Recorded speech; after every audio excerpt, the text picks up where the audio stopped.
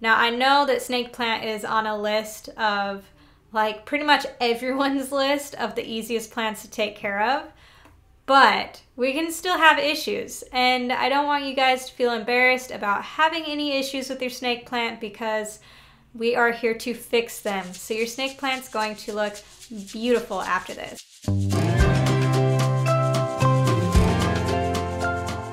Okay, so I wanted to start off today with my one of my snake plants. I got it on clearance from a store that I will not name. I bought it on clearance and it is in bad shape. So I wanted to show you guys a couple of things that is wrong with it and a couple of reasons why snake plants don't do well. Now, to start off my snake plant here, let me just show you what's going on. Okay, so here we have this wonderful snake plant that is falling over. Obviously, it's falling over and it's got some brownness here and it's not looking good. So first off, the thing is that this pot is too big. Okay, snake plants like to be root bound, and the fact that I can fit my whole hand in here around this comfortably means that the pot is too big. You want to keep your pot just a couple of inches outside of your snake plant. So if your snake plant's here, just have a pot just a little bit bigger. Don't have it where you can fit your whole hand around it. That is too big, too much soil. You're not going to be successful with your watering. You're gonna have overwatering issues like crazy. Even though it has good drainage, it has drainage holes, it has good soil, it's just too big. So think about maybe potting it down. So I wanted to talk about first brown spots. Sometimes you can get brown spots on your leaves, and that is a sign of too much water. That's one of the early signs of too much water. If it's just brown spots, you're still doing okay, but definitely lay off the water, or like in my case, go to a smaller pot. Make sure it has good drainage, make sure it has good draining soil. Okay, the next problem that is kind of common with snake plants indoors is brown leaf tips. So you can see kind of right here, we've got a little bit of brown leaf tips. This has got a little splitting too. Okay, the splitting, let me see, got a little splitting here too. You can see the splitting happens because of just damage to the leaves, like knocking it over, just heavy traffic might brush against it, hit against it, different things like that. It isn't necessarily a bad thing, it's more just aesthetic at that point. Now your brown tips though, on the other hand, that is usually just a lack of humidity. Put it in with a room with a humidifier, or if you group it with other humidity loving plants like different ferns and such, then it will help. But indoors it's just not very humid.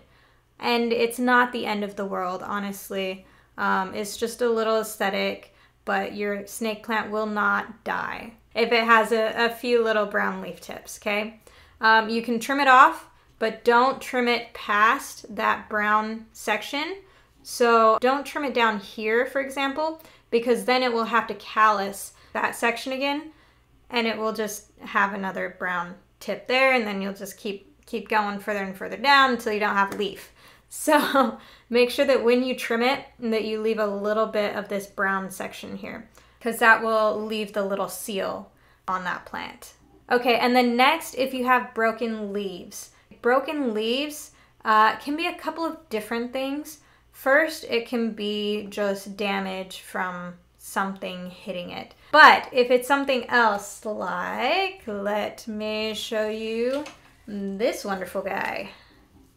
Okay, if your plant looks like this, you're in trouble. Broken, right? Broken. We've also had the term sagging, if your leaves are sagging, right?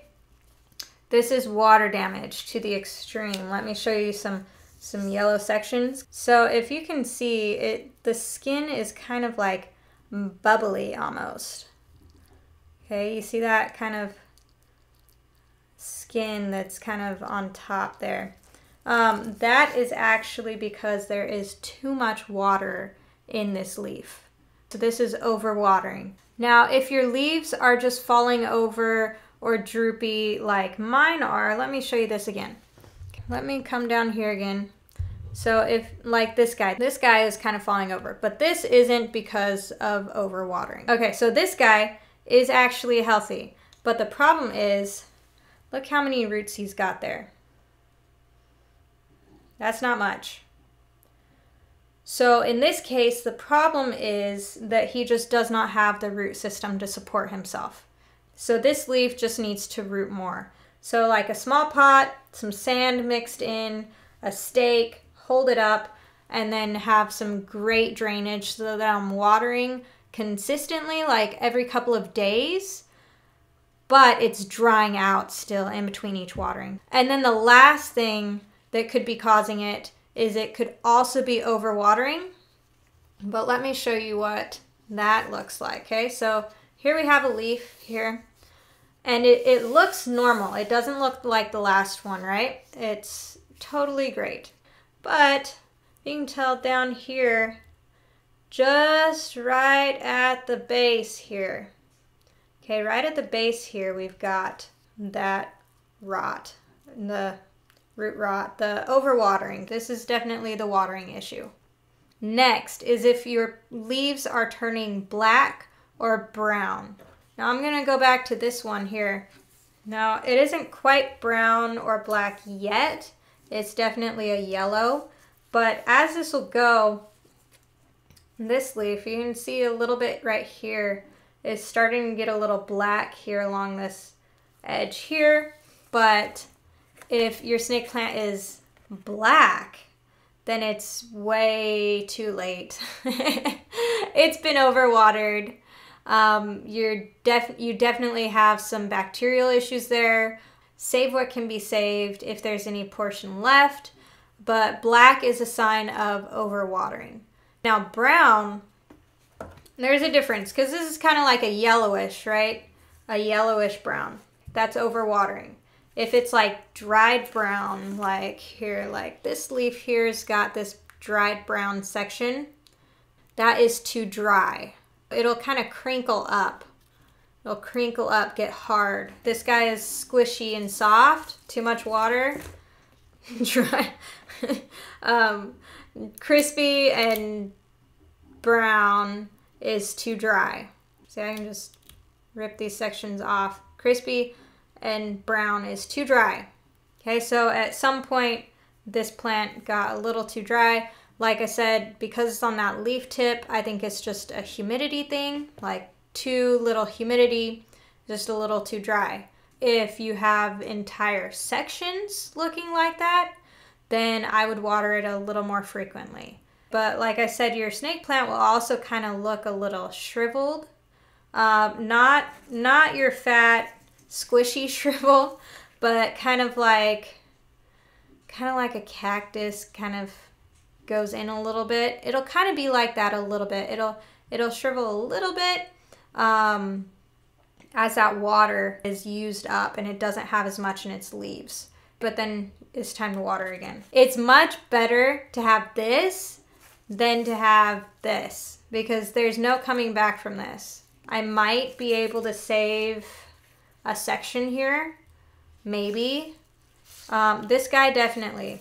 If you just have a tip that was too wet, cut it past that section, cut it, dry it out, let it seal that cut for a couple of days, and then put it in some water, propagate it. Okay, so I hope that you liked this video. If you want more videos like this, just focusing on troubleshooting, on different signs that your plants are showing, go ahead and say so in the comments below. Let me know that you like this style of video, that you want to see more, that you're having issues with your plants and you want more troubleshooting. If you like this, go ahead and hit the thumbs up and the subscribe button so that you don't miss any future episodes. So if you still have more questions past this video, go ahead and leave them in the comments.